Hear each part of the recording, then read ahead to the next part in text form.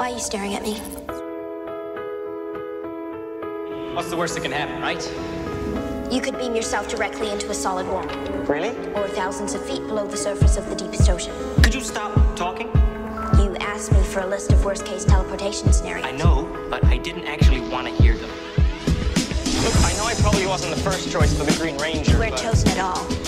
if you just got to know me... I don't want to get to know you. But why not? Give me one good reason why the two of us can be friends. I don't like you.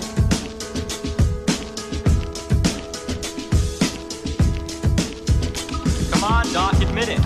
We're friends. You are just another piece of equipment to me, Ranger Green. We're friends. You and I are friends. Is that so bad? I think so, yes. Okay, but first of all, I just want to point out that you came outside, out of doors, to save me. Now that means something. Now look, let me warn you, when you meet Dr. Cage, she's a little icy and cold at first, but don't take it personally. She treats everybody like Jem and Gemma have confronted me with the possibility that, in an effort to protect myself from future emotional trauma, I may have treated some of you with a degree of forced emotional detachment. And so, as your mentor... Mentor? How can you be our mentor? Aren't we all older than you? In an effort to make my feelings clear in an official capacity, I have the following announcement. Thank you, Summer, Scott, Flynn, Dylan. You too, Ranger Series Green. Hey, hold on, what about me? I wanted to make sure you didn't have any more announcements you wanted to make. No, I don't think so. Well, probably because you had really deep feelings about it, or him, and that would make it harder for you to express. Hang on a sec. What about Ziggy? Operator Series Green is out of the equation, and his mortar signal has gone dead. Would you suggest I go door to door? She's as bad as the machine. Scans for the Series Green offer still negative. Widen the search ray. I had the strangest dream. We were on a date. That sounds like a nightmare.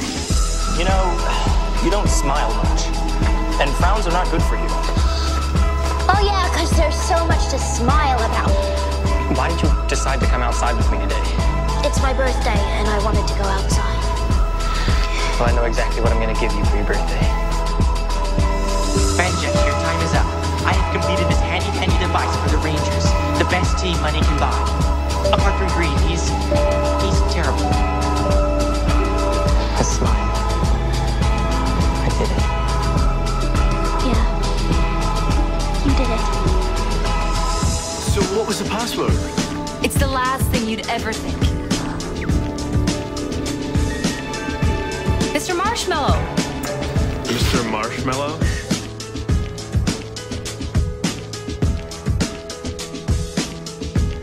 How did you... Who knew that all my experience wearing handcuffs would finally come in handy? Get it? Handy. Voila. Merci beaucoup. Now, maybe you could let go of my hand.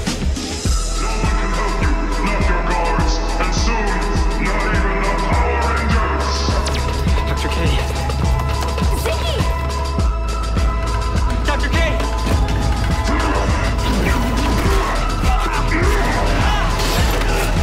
Ranger Green! I thought we'd be a dude. Sorry to disappoint you. Find something?